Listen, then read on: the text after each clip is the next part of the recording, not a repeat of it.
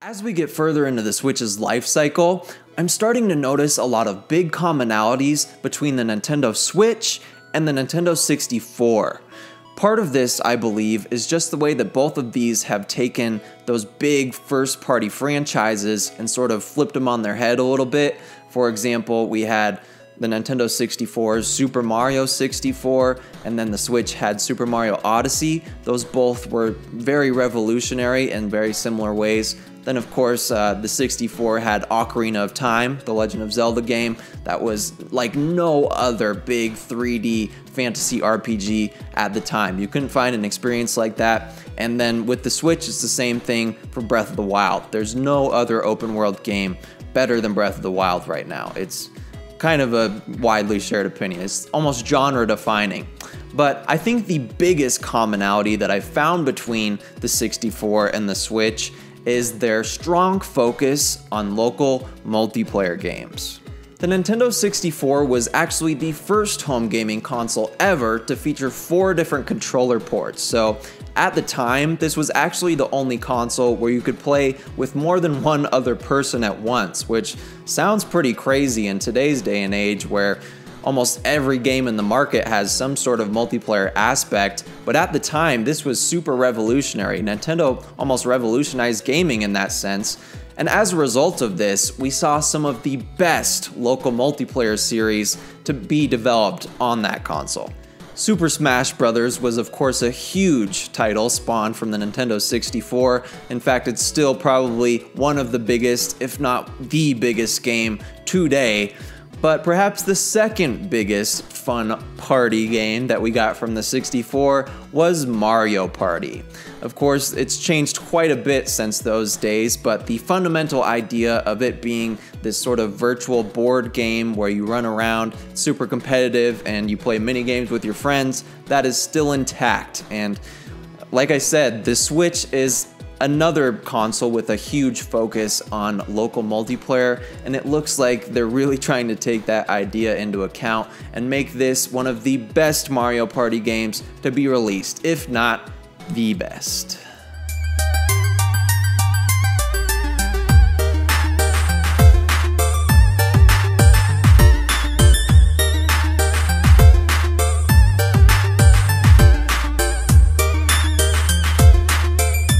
For this first feature I want to talk about, I sort of have to cheat a little bit, just because it's not a completely brand new feature. In fact, it's actually been in the majority of Mario Party games already, but we haven't seen this feature in over 10 years, so that's why it's on my list, and that is that the original coins and star system is back and here to stay, hopefully.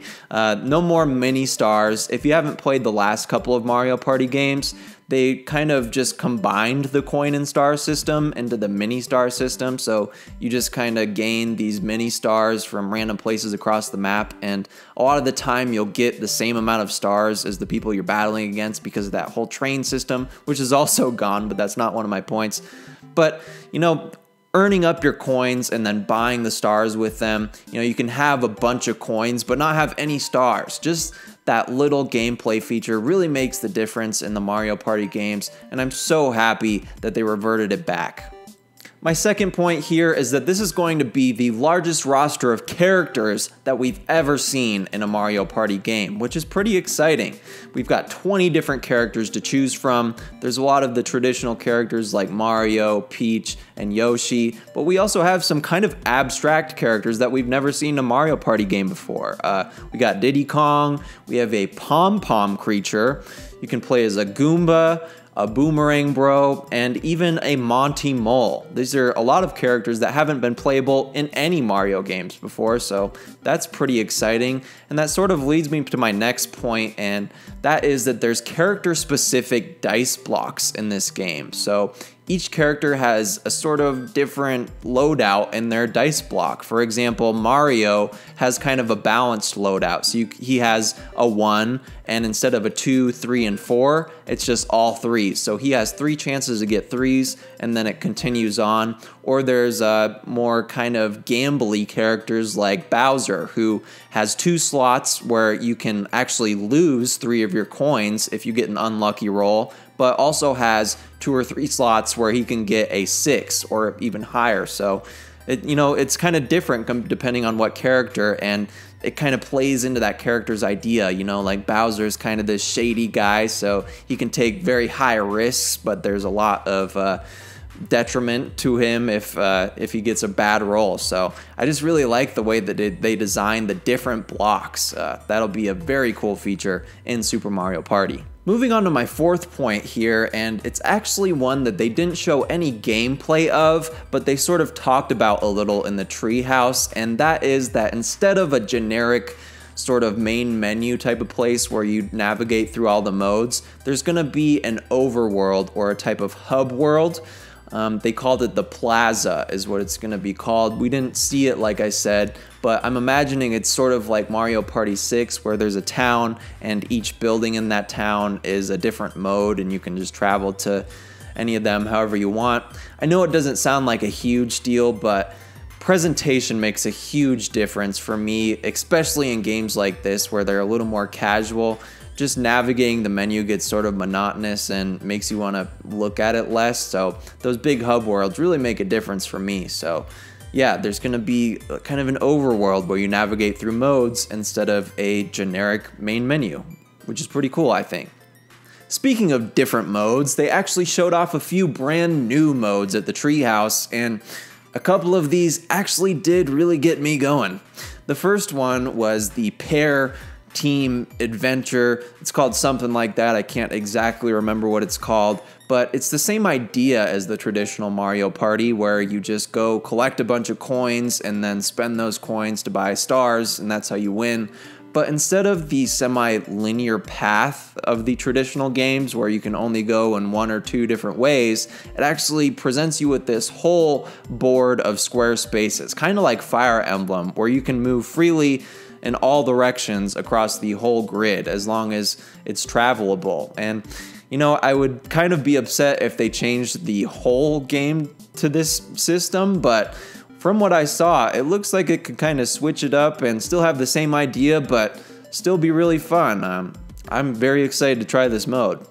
The second mode that they sort of showed off is called Toad's Rec Room, and they didn't actually show what the mode will look like, but they did show some of the mini games within that mode, and these are all based around the idea of having 2 separate switches in handheld or tabletop mode and kind of collaborating with the 2. If you saw the trailer, you might remember the mini game where there was 2 teams playing in tanks against one another. They both started on different switches and they could kind of travel to the other switch. Looks like a really cool idea. I'm not sure how that technology works at all. I have a little better idea after watching the Treehouse. It's kind of a bummer that you'll only be able to play those mini games if you have 2 different switches. Like, to be honest, I don't have any real life friends in Colorado that have another switch, so I'm kind of SOL on that. But I really do like the idea. It's pretty cool, and I hope I get to try these mini games one day. We still haven't seen any gameplay for this last mode that I want to talk about because it's still in development, but they did just announce it today.